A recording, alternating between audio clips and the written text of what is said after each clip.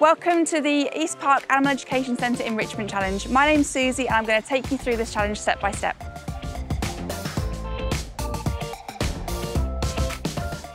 Animal enrichment is really crucial to maintaining a really good physical and mental health in our animals.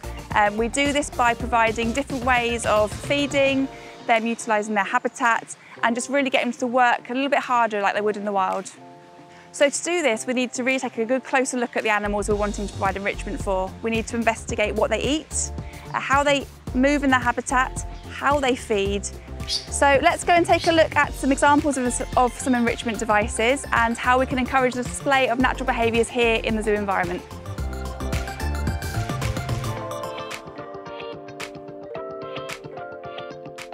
So here we are at our goats paddock. We provide a variety of enrichment for the goats here, from browse, so the huge branches of leaves for them because that makes up the bulk of their diet, and it's a really good way of encouraging them to feed in a more natural way than just out of a bowl. We also provide forage boxes for them so we can hide their food inside and they've got to work a little bit harder to get to it. They like to headbutt it around as well, which is another behaviour that you'll see them do in the wild as well. And I don't know if you can see behind me, but we've also got some large broom handles fixed to the fence posts. In the winter, they form this really thick, dense fur coat, and in the summer, they just like to scratch it away, so it just gives them another opportunity to really loosen that up and get comfortable for the summer months. So it's been about half an hour since we popped this forage box here in with the goats.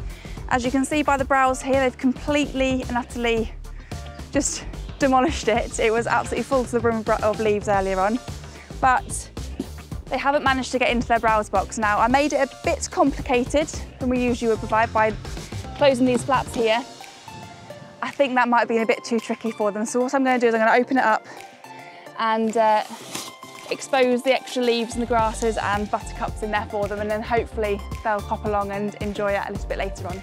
So in the meantime, whilst hopefully this piques their interest a bit more, we'll move on to the marmosettes. So here we are now at our common marmosettes. We've got Louis and Dunstan here, so let's go and investigate the kind of enrichment we would provide for them.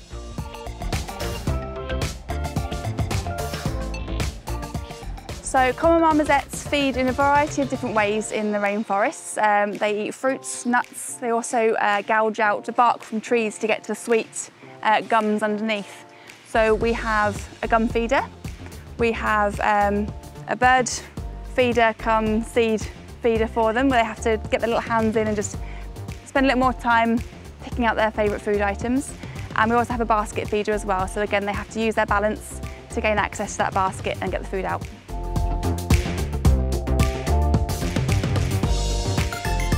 So now we've seen how the marmosettes feed and the kind of enrichment devices we provide for them, let's go and take a look at a larger primate species, our ring-tailed lemur.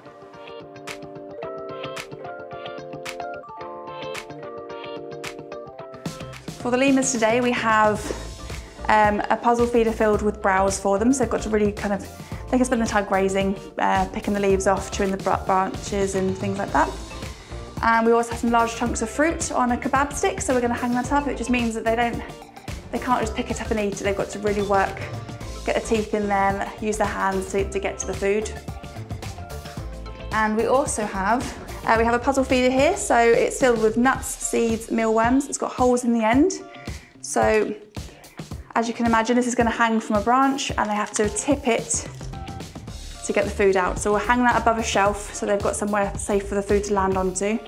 But they've got to really solve that puzzle to get to the tasty treats.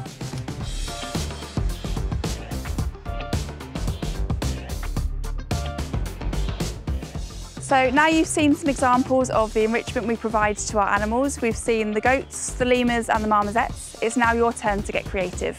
I've provided an activity pack to your teachers which gives some examples of the kinds of things you can design yourself. There are forage boxes, puzzle feeders and some rope ladders as well to build in there. So it's over to you now. You need to go away, research the animal you want to build an enrichment device for, find out where they live, how they feed, what they feed on, and get to the drawing board. You can either design it on paper, build it yourself, and we can't wait to see what you come up with.